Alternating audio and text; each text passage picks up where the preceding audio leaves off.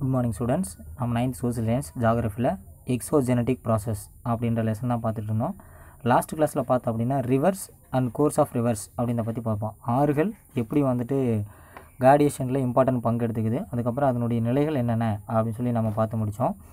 அதுக்கப்புறம் இப்போ நம்ம இந்த கிளாஸில் என்ன பார்க்க போகிறோம் அப்படின்னா ஆறுகளினுடைய அரித்தல் செயலால் உருவாகக்கூடிய நிலத்தோற்றங்கள், அதுக்கப்புறம் டெப்போசிஷன் படிய வைத்தலால் உருவாக்கக்கூடிய நிலத்தோற்றங்கள் என்னென்ன அப்படின்றத பற்றி நம்ம தெரிஞ்சுக்க போகிறோம்.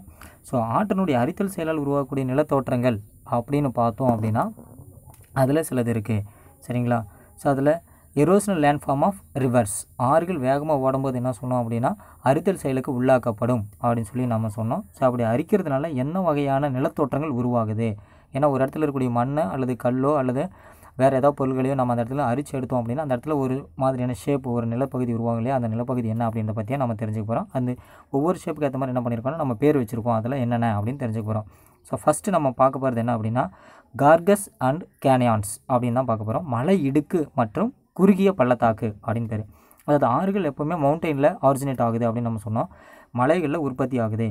மலைகள் உற்பத்தியாக என்ன பண்ணுது அப்படின்னா மலைகள் செங்குத்தாக அப்படியே என்ன பண்ணும் அப்படின்னா கீழ் நோக்கி இறங்கும். கீழ் நோக்கி இறங்கும்போது என்னென்னா அதனுடைய ஃபோர்ஸ் ரொம்ப வேகமாக இருக்கும். அப்படி வரும்போது என்ன ஆகும் அப்படின்னா மலை இடுக்குகளை உருவாக்கும், சரிங்களா? வேகமாக அரித்து என்ன பண்ணும் அப்படின்னா ரெண்டு மலைகளை பிளவுபட்ட மலைகள் மாதிரியான ஷேப்பில் என்ன பண்ணும் அப்படின்னா உருவாக்கும். அதுக்கு பேர் மலை இடுக்குகள் அப்படின்னு பேர். அதுக்கு பேர் தான் கார்கஸ் அப்படின்னு பேர். இது ரொம்ப செங்குத்தான பள்ளங்களாக இருக்கும்.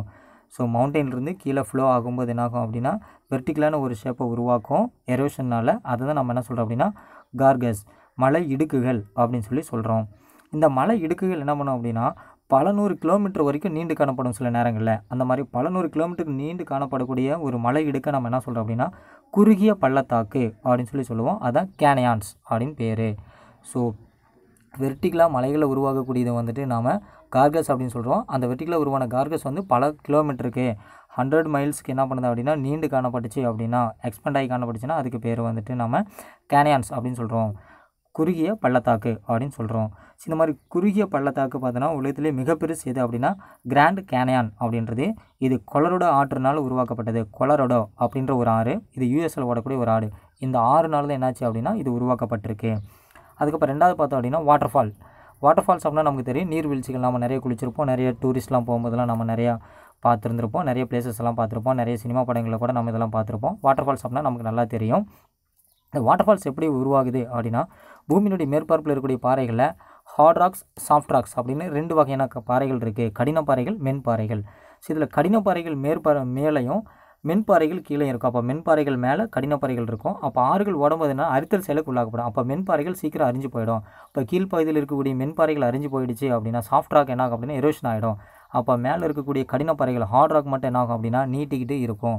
ஸோ அந்த நீட்டிகிட்டு இருக்கிற இடத்துல என்ன ஆகும் அப்படின்னா வாட்டர் ஃப்ளோ ஆகும்போது, தண்ணி ஓடும்போது ஒரு இடத்துல போய் என்ன ஆகும் அப்படின்னா ஸ்டேஜில் வெர்டிக்கலாக கீழே விழும். அப்படி வெர்டிக்கலாக கீழே விழும்போது அதனுடைய ஃபோர்ஸ் ரொம்ப அதிகமாக இருக்கும், சரிங்களா? அந்த வெர்டிக்கலாக அந்த ஹார்ட் ராக்லேருந்து வெர்டிக்கலாக கீழே விழக்கூடிய அந்த பகுதியை நம்ம என்ன சொல்கிறோம் அப்படின்னா வாட்டர்ஃபால், நீர்வீழ்ச்சி அப்படின்னு சொல்லி சொல்கிறோம். ஸோ இப்படி வெர்டிக்கலாக விழும்போது இது என்னாகும் அப்படின்னா கீழே செங்குத்தான ஒரு பள்ளங்களை உருவாக்கும். அதை நம்ம என்ன சொல்கிறோம் அப்படின்னா ப்ளக் ஃபூல் அப்படின்னு சொல்லி சொல்கிறோம், சரிங்களா? அதாவது வீழ்ச்சி குடைவு, ப்ளக் பூல் அப்படின்னு சொல்லி நம்ம சொல்கிறோம்.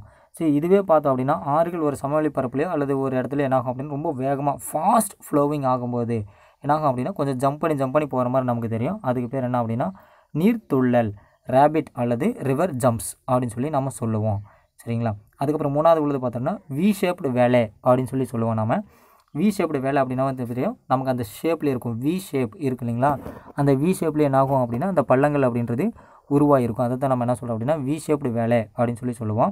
இந்த வி ஷேப்டு வேலைவும் பார்த்தோம் அப்படின்னா வெர்டிக்கலான ஒரு ஷேப்பில் தான் என்னாகும் அப்படின்னா உருவாகிருக்கும். இங்கே நமக்கு பார்த்தோம் அப்படின்னா அந்த ஆறுகளால் உருவாகக்கூடிய நிலத்தோட்டங்கள், எரோஷனால் உருவாகக்கூடிய நிலத்தோட்டங்கள் ஒரு படமே போட்டிருப்பாங்க. அதில் வி ஷேப்டு வேலை பார்த்தோன்னா கீழே கொடுத்துருப்பாங்க. நமக்கு வி மாதிரியான ஷேப்பில் என்ன ஆகும்னா அரித்தல் செயலுக்கு உள்ளாக்கப்பட்டு இருக்கும்.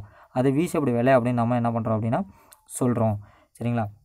இது ரொம்ப டெப்த்தாகவும் அதே மாதிரி வைடாகவும் இருக்கும், ரொம்ப ஆழமாகவும் அகலமாகவும் காணப்படும். இதுதான் நம்ம வி ஷேப்டு வேலை அப்படின்னு சொல்கிறது. அதுக்கப்புறம் பார்த்தோம் அப்படின்னா போர்ட் ஹோல்ஸ் அப்படின்னு இருக்கும், குடைவு அப்படின்னு இதுக்கு பேர், குடைவு அப்படின்னு பேர். இது என்னென்னா செங்குத்தாக தண்ணி விழும்போது என்னாகும் அப்படின்னா இந்த வாட்டர் ஃபால்ஸில் நம்ம சொன்னோம் இல்லைங்களா, அது செங்குத்தாக விழும்போது என்னாகும் அப்படின்னா குழிகளை உருவாக்கும். அந்த குழிகள் பார்த்தோம் அப்படின்னா ஒரு சிலிண்டர் ஷேப்பில் வட்ட வடிவமாக இருந்துச்சு அப்படின்னா அதுக்கு பேர் தான் வந்து பார்த்தோம் அப்படின்னா போர்ட் ஹோல்ஸ் அப்படின்னு பேர். ஸோ இது பார்த்தோம் அப்படின்னா நம்ம புக்கில் நமக்கு கொடுத்துருப்பாங்க. வெர்டிக்கலாக பார்த்தோம் அப்படின்னா தண்ணி விழும்போது நமக்கு சிலிண்டர் ஷேப்பில் வட்ட வடிவத்தில் பார்த்தோம் அப்படின்னா நிலத்தில் குழிகள் உருவாகிருக்கும். அதுதான் நம்ம போர்ட் ஹோல்ஸ் அப்படின்னு சொல்கிறோம். குடைவு அப்படின்னு சொல்லுவோம். அதுக்கப்புறம் ஆற்று வளைவுகள். சமவெளி பகுதிகளில் ஆறு ஓடும்போது என்னாகும் அப்படின்னா வளைஞ்சு நெளிஞ்சு ஓடும். அதை தான் நம்ம என்ன சொல்கிறோம் அப்படின்னா ஆற்று வளைவுகள் அப்படின்னு சொல்கிறோம். இந்த இடத்துல ஆறுகளுடைய வேகம் பார்த்தோம் அப்படின்னா ரொம்ப குறைவாக காணப்படும். அதுக்கப்புறம் குருட்டாறு. ஆறுகள் வளைஞ்சு நெளிஞ்சு ஓடிட்டு இருக்கும்போது என்னாகும் அப்படின்னா திடீர்னு ஒரு வெள்ளப்பெருக்கு ஏற்படும் பொழுது சடன் ஃப்ளூட் ஏற்பட்டுச்சு அப்படின்னா அல்லது ரேபிட் ஃப்ளூட் வருது அப்படின்னா அந்த சமயத்தில் என்னாகும் அப்படின்னா அந்த வளைவு என்னாகும் அப்படின்னா ஏதாவது ஒரு இடத்துல கட்டாகி தனி ஒரு லேக்காக ஃபார்ம் ஆகிடும். தனி ஒரு குளமாகவோ ஏரியாகவோ ஃபார்ம் ஆகும். அதைத்தான் நம்ம என்ன சொல்கிறோம் அப்படின்னா ஆக்ஸ்பவ் லேக் அப்படின்னு சொல்லி சொல்கிறோம். அதை தான் குருட்டாறு அல்லது குதிரை குழம்பு ஏரி அப்படின்னு சொல்லி நம்ம சொல்லுவோம். ஆறு அதனுடைய வளைவாக போயிட்டே இருக்கும். வளைவில் திடீர்னு என்னாகும் அப்படின்னா ரொம்ப அதிகப்படியான ஃப்ளூட் ஏற்படும்போது அது வளைவாக போகாமல் நேராக போயிடும். அப்போ அந்த வளைவு மட்டும் தனியாக கட்டாகி நின்றும். அதை தான் நம்ம என்ன சொல்கிறோம் அப்படின்னா குதிரை குழம்பு ஏரி அல்லது குருட்டு ஆறு ஆக்ஸ்பவ் லேக் அப்படின்னு சொல்லி சொல்கிறோம். இந்த ஆக்ஸ்பவ் லேக் பார்த்தோம் அப்படின்னா பீகாரில் இருக்கக்கூடிய கன்வார் ஏரி ஆசியாவில் மிகப்பெரிய நன்னீர் ஏரி அப்படின்னு சொல்லி நம்ம சொல்கிறோம். உலக அளவில் மிகப்பெரியது எது அப்படின்னா சிக்காட் அப்படின்ற ஒரு லேக். இது வந்து பார்த்தோன்னா உலகிலே மிகப்பெரிய குருட்டாறு அப்படின்னு சொல்லி இது அமெரிக்காவில் இருக்கக்கூடிய அர்கன்சாஸ் அப்படின்ற பகுதியில் இருக்குது. இதுதான் வந்து பார்த்தோம் அப்படின்னா ஆற்றினுடைய எரோஷனல் லேண்ட்ஃபார்ம்ஸ் அப்படின்னு நம்ம சொல்லக்கூடியது. ஸோ எரோஷனல் லேண்ட்ஃபார்ம்ஸ் அப்படின்னு பார்த்தோம் அப்படின்னா கார்கஸ், கேனியான்ஸ், அதுக்கப்புறம் வாட்டர் ஃபால்ஸ், அதுக்கப்புறம் பார்த்தோன்னா வி ஷேப்டு வேலே, போத் ஹோல்ஸ், அதுக்கப்புறம் மியாண்டர்ஸ் ஆற்று வளைவுகள், அதுக்கப்புறம் ஆக்ஸ்பவ் லேக், குதிரை குழம்பு ஏரி. ஸோ இதெல்லாம் பார்த்தோம் அப்படின்னா எரோஷனல்னால் ஏற்படக்கூடிய லேண்ட்ஃபார்ம்ஸ்.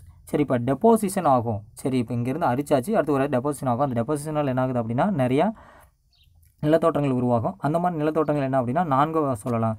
ஒன்று பார்த்தோன்னா அலுவியல் ஃபேன் வண்டல் விசிறி, 2வது ஃப்ளூட் பிளைன் வெள்ளச்சமவெளி, 3வது எஸ்டரி முகத்துவாரம், 4வது பார்த்தோன்னா டெல்டா அப்படின்னு சொல்லுவோம். இந்த 4 தான் பார்த்தோம் அப்படின்னா ஆற்றினுடைய டெப்போசிஷனல் லேண்ட்ஃபார்ம்ஸ் அப்படின்னு நம்ம சொல்லக்கூடியது. சரி, இந்த டெப்போசிஷனல் லேண்ட்ஃபார்ம்ஸில் நம்ம ஃபஸ்ட்டு பார்க்க வேண்டியது அலுவியல் ஃபேன். இந்த அலுவியல் ஃபேன் அப்படின்ற பார்த்தோம் அப்படின்னா ஃபேன் மாதிரியான ஒரு ஷேப்பில் விசிறி மாதிரியான ஒரு ஷேப்பில் உருவாகும். இது எங்கே அப்படின்னா ஃபுட் ஹில்ஸ் மலையினுடைய அடிவாரத்தில் உருவாக்கப்படும். அதுதான் நம்ம என்ன சொல்கிறோம் அப்படின்னா அலுவியல் ஃபேன் வண்டல் விசிறி அப்படின்னு சொல்கிறோம். ஸோ அந்த இடத்துல ஏற்படக்கூடிய அந்த மலை அடிவாரத்தில் ஏற்படக்கூடிய அந்த ஷேப்பு பார்த்தோம் அப்படின்னா அதான் மலை அடிவாரத்துலேருந்து சமவெளி பகுதி 2 ஜாயின் ஆகக்கூடிய இடத்துல என்ன ஆகும் அப்படின்னா ஒரு ஃபேன் மாதிரி ஒரு விசிறி மாதிரி உருவாகும். அதை தான் நம்ம அலுவியல் ஃபேன் அப்படின்னு சொல்கிறோம். Flute plain வெள்ளச்சமவெளி. வெள்ளச்சமவெளி அப்படின்றது இந்த அலுவியல் ஃபேனை தாண்டி அடுத்தது சமவெளி பகுதி பிளைனில் ஓடும்போது பார்த்தோம் அப்படின்னா ஆறுகள் அதனுடைய பொருட்கள் என்ன பண்ணோம் அப்படின்னா டெப்போசிஷன் பண்ணும். அதை தான் நம்ம என்ன சொல்கிறோம் அப்படின்னா வெள்ளச்சமவெளி. சமவெளி பகுதிகளில் ஆறு ஓடுது, இது வெள்ளச்சமவெளி அப்படின்னு பேர். இங்கே இருக்கக்கூடிய அந்த டெப்போசிஷன் ஆகக்கூடிய இது பார்த்தோம்னா ரொம்ப மினரல்ஸ் அதிகமாக இருக்கும். அது எல்லாம் பார்த்தோம் அப்படின்னா ரொம்ப நமக்கு ரிச்சான ஒரு ஃபெர்டிலிட்டியில் காணப்படும். நல்ல வளமான ஒரு மண்ணாக இருக்கும். அதனால தான் ஆற்று ஓரங்களில் தான் பார்த்தோம் அப்படின்னா பெரும்பாலும் விவசாயம் அப்படின்னு அதிகமாக நடக்கும். நாம் நிறையவே என்ன பண்ணியிருப்போம்னா பார்த்துருப்போம். சரி, இப்படி படி வைக்கப்படக்கூடிய இந்த படிவுகள் என்னாகும் அப்படின்னா நாளடைவில் அதிகமாகிட்டு போயிட்டு இருக்கும்போது ரொம்ப அதிகமாகும். ஸோ அப்போ பார்த்தோன்னா ஒரு பெரிய தடுப்பு மாதிரி நமக்கு தெரியும். அந்த மாதிரி தடுப்பு மாதிரி இருக்கிறது என்ன சொல்கிறோம் அப்படின்னா லீவ்ஸ் அப்படின்னு சொல்லுவோம். வெள்ள தடுப்பு அணைகள் அப்படின்னு சொல்லுவோம்.